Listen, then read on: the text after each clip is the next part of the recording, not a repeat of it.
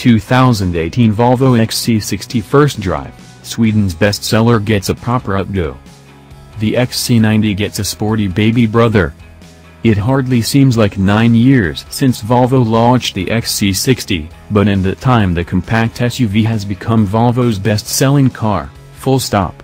It brought a much more elegant look to Volvo's hitherto square-cut, straight-laced design language.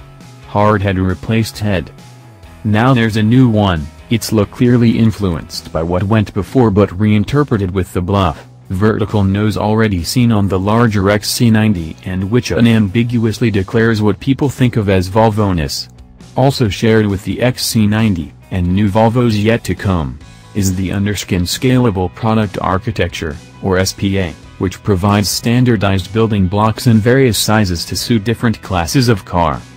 It's a little longer, wider, and heavier than the outgoing model but slightly lower.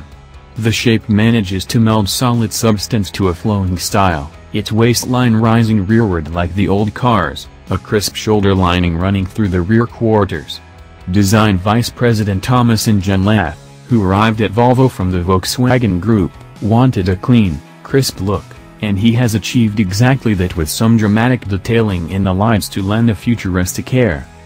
Inside, the aura is cozier and more cocoon-like around the driver than in the Area XC90, and the front seat occupants have a lower, more car-like driving position.